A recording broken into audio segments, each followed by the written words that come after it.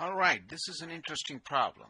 Given the following temperatures by month for State College, we need to calculate the heating degree days for the entire season.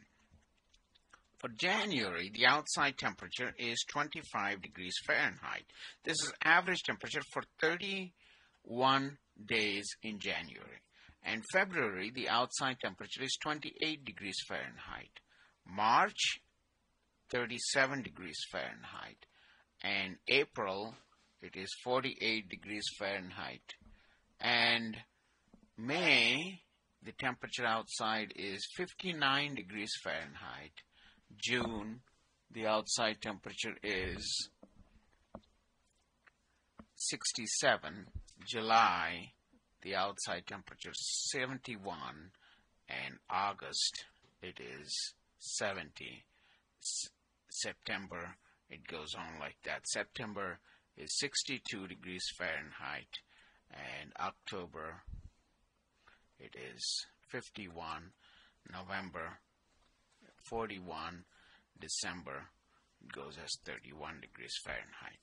What we need to do is basically subtract this number from 65, so the difference is 65 minus 25.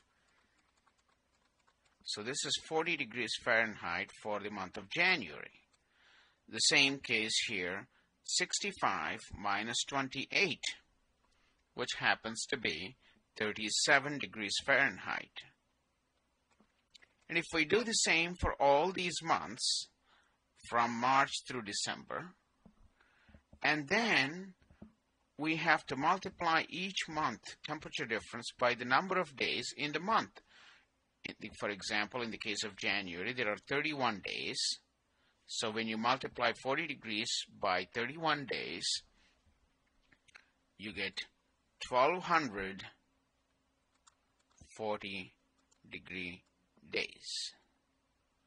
Similarly, we can do for all these months and add up, and it turns out that for the entire year, it is 6138 degree days is for State College.